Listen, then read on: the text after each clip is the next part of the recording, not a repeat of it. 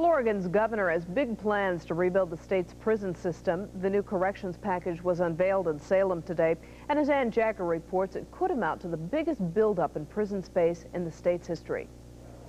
Governor Goldschmidt wants 1,100 new prison beds, and he wants lottery money to fund it. Goldschmidt says crime is giving Oregon a bad reputation. Oregon's economic development director agrees. I don't think that we as Oregonians can afford to allow that to continue, and I think we need to do whatever is necessary. And if that's to use $60 million of the lottery funds, and I think the governor's taking the lead, I think we ought to do it.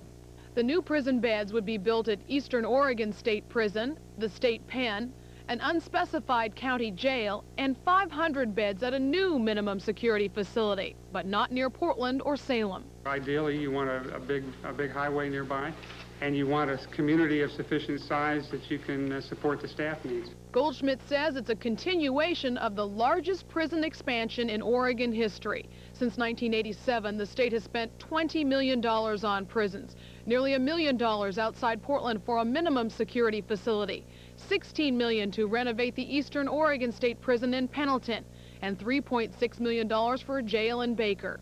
But prisons aren't the only concern. Goldschmidt also wants to spend $46 million to beef up the state police narcotics unit, fund more electronic bracelets for house arrests, and put more beds in the state hospital for criminally insane. For all this, he'll need the legislature's okay to break the spending limit. But I think they are going to discover that the promises that collectively we're making to one another around this state to deal with the crime problem are not going to be inexpensive to handle, and you're going to see it in this budget, and I think you will see it in other places as well. The governor's total price tag for his proposed corrections package, $100 million. But he can't do it alone. He'll not only need lawmakers' approval for the money, he'll need their continuing commitment to finance the programs once they're operating. Ann Jagger, News 8.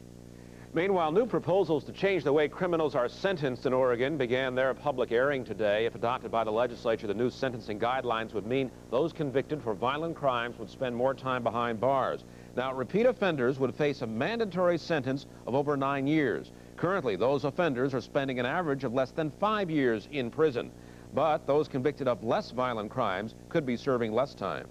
It's a parole matrix, and essentially takes the parole board out of the factor of trying to make the decision of what the length of sentence would be, and eliminates them from that decision. But at the first of a series of hearings today, not everybody thought new guidelines were a solution. Bury ourselves in the statistical, clinical purity of a predictive chart and expect to solve the problem of crime, which is essentially a human and social problem. Even supporters admit, however, that for the guidelines to work well, more prison space is needed.